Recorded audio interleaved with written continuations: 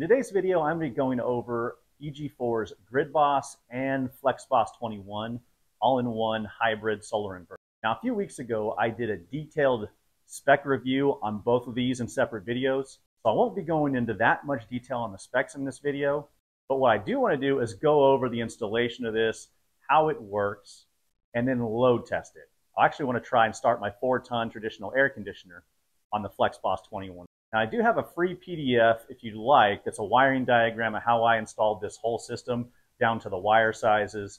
I mean, links to the gutter I use, to the conduit I use, the connectors I use. Literally every piece I use for the install I link to in that PDF. And you can download that for free by going to flexboss21.com. Now, who is this system ideal for? This system is perfect for someone who is sick of relying on the utility grid, worried about blackouts, sick of blackouts, want to lower your electrical bill, or if you want to, you can completely go 100% off grid with this system.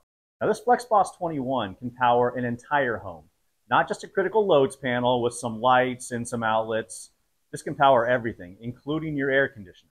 This thing can run, when solar is present, up to 16,000 watts continuously.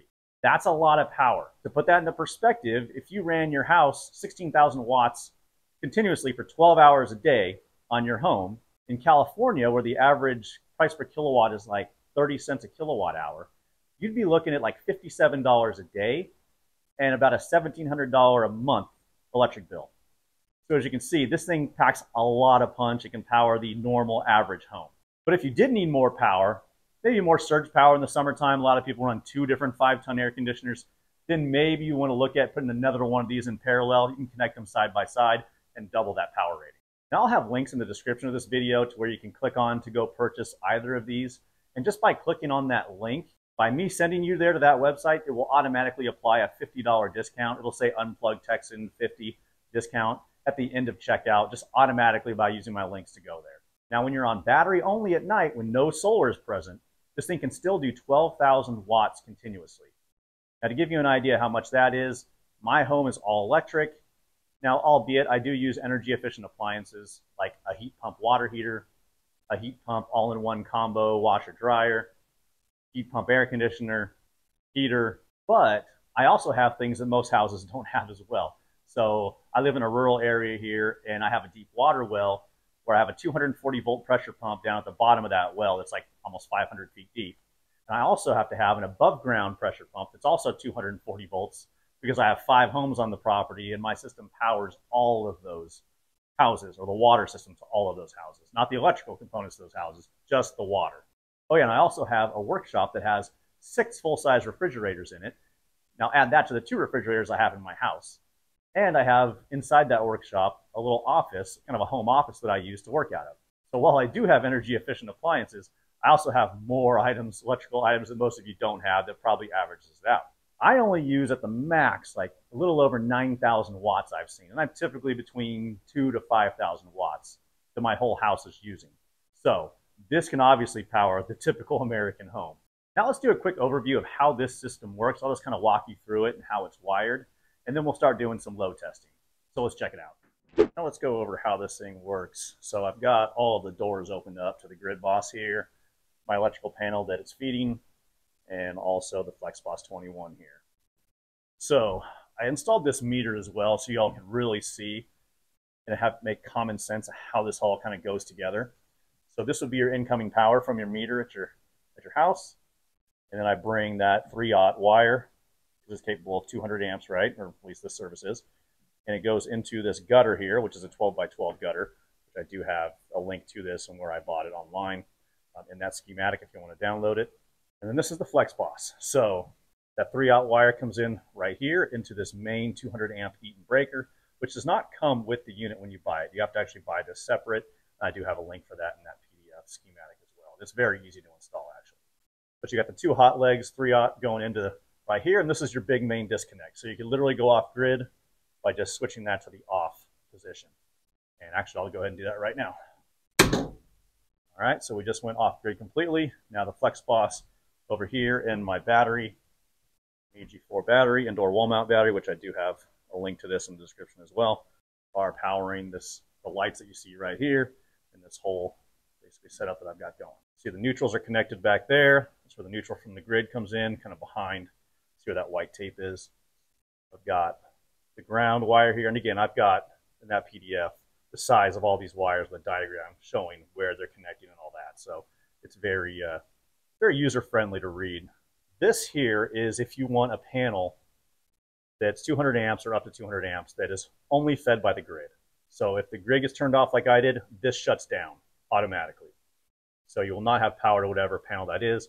I want everything to be 100% backed up, so I have it on the backup panel here. So that's where you see these two 3-aught wires coming in. Now those are going to feed into the gutter and come up into my panel here. This is an MID is what they call it, a microgrid interconnected device. So kind of everything is centralized right here. So you've got the grid coming in right here. You've got the inverter. These two wires up here are from the FlexBoss21, which I'll go over in a second. So everything kind of plugged into this central hub, and then it gets distributed from here. So how that works is, obviously I showed you the grid comes in and goes into this device. And also the power from the FlexBoss here 21 inverter from the battery gets converted to AC, right? The DC power here gets converted to AC, and then that gets sent through this box, through this gutter, and right into the 90 amp breaker that you see here. Everything is centralized right here. This makes the install really easy if you want to have the grid as backup. I highly recommend it. Now, if you're going 100% off grid, don't worry about getting the micro interconnected device here, the Gridboss. Just get the FlexBoss21 and whatever batteries you're going to. So let's move on here. So again, it goes from the grid into the Gridboss here. Power goes from the inverter and the battery and goes also into the Gridboss here. And then your home panel, which would be this here for you, that gets fed out of the backup port here. This is the backup. It goes down and then feeds into this panel and runs this panel. So very simple. Right now I'm off grid, so this is what's feeding the home panel here. But what's nice about this Gridboss is I can isolate also. I can isolate my inverter to where I could literally still, if I wanted to service this thing, or say I wanted to pull it off the wall and swap it with a different inverter, I would not lose power on this panel because this is a transfer switch right here as well. And you can't have these two on at the same time. And on the actual cover for this, there's basically a lockout switch that won't let you have these both on at the same time. So let's put the grid back on now. Click over. All right, so you just heard that click. So the grid is now back on. So right now the grid is my backup. But what I'm going to do is I am going to turn off the backup panel here, which, like I said, powers this panel. So you're going to see the lights go out, and then I'm going to turn on this as the transfer switch, and it'll light up or power up this panel again without using the FlexBoss21. So let's go ahead and do that. So I'm going to turn off backup panel breaker. All right, so you saw the lights go out, except for the lights I have here plugged into a portable solar unit for my video shooting, so I could actually see here. But now let's turn on this, and there you go. Now our grid is powering this panel 100%. Now we've isolated this. We can work on this unit, pull it off the wall, unplug the batteries, do whatever we want here, and not be down inside the house, which is a huge benefit. So that, in a nutshell, is how this system is wired. Let me know in the comments if you have questions. I'll go ahead and try to answer those. But yeah, very easy to install. Very simple system. I really think EG4 has done a good job with this thing. Now let's test to see the FlexBoss21 here start up my 4-ton traditional air conditioner. So I've got a big SO cord outside. That's this double pole 50 amp breaker you see here. I ran it to the outside of this building and then all the way over to my 4-ton air conditioner. So let's go out there and see how that's wired up and get that thing started. So here's where that 50 amp double pole breaker, the wire that's connected to it, pops out of the wall into this junction box and then goes all the way and just runs on the ground here over to my 4-ton air conditioner that's about 80 feet away or so. And this is it right here. So I've got this SO cord wired right here to this. Obviously I didn't need the neutral, I just need the 2 hot legs and the ground. And let's go ahead and fire it up. All right, so let's start the AC.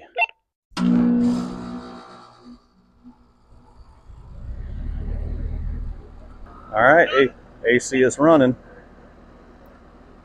94 amps is what I'm seeing here. So pass that test. So as you can see, this FlexBoss21 inverter can obviously handle easily my 4-ton traditional air conditioner. And again, it should be able to start a 5-ton air conditioner without a soft start, without an issue. Now let's do some load testing, some continuous load testing here. So I've got 1, 2, 3, 4, 5, 6, and I've got 2 more space heaters on the other side of the room here on different circuit. Or actually all these are on multiple circuits. These 2 are going to be on one circuit on a half setting so I don't overload that circuit. These 2 are each going to be individually on their own circuit. These 2 are going to be on one circuit. And I've got another 2 that are going to be sharing the same circuit as well on a half setting. So I should be able to get the continuous wattage up to about 8,000, 9,000 watts maybe.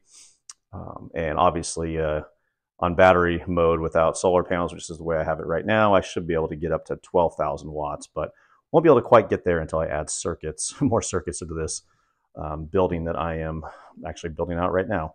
So I've got the app up, at least on my laptop here. As you can see, I wanted to run this load test when the batteries were at 29% there. So they're on the lower side of things to see how it performs under this type of heavy load with a lower battery state of charge. So as you see right now, I'm pulling from the grid at 210 watts. And as you can see where it says standby right here, once I go off grid, you'll see obviously everything from the grid shut down, and then you'll see it go into standby or backup power here. So let's go ahead and shut the grid off and we will start doing this load test. So I can go to my Gridboss here and I can just shut down the grid by turning off this big 200 amp Eaton breaker, which does not come with the Gridboss. You have to buy this separate, which I do have the link to that in my PDF. But let's go ahead and turn off the grid, simulating a grid outage. And we should maybe see the lights flicker just a hair. Yep, just barely. Now let's refresh the screen here and see if it changes and the grid shuts down and goes over to backup mode. Yep, there we go. So now the grid is down. I'm 100% running on batteries right now. We're using right now 172 total watts. And let's start turning on some loads. Let's turn on these 2 space heaters on the half setting. All right, those are on. All right, now we're using 1,344 watts. Let's go ahead and plug in a few more. There's a couple more. Let's go ahead and do these as well. All right, let's see how many watts we're pulling now. Just under 3,000 watts. Let's plug in a few more. Turned on a few more. We're at 5,718 watts. I can hear the fans on the FlexBoss21 turn on now that we're running a decent sized load on it.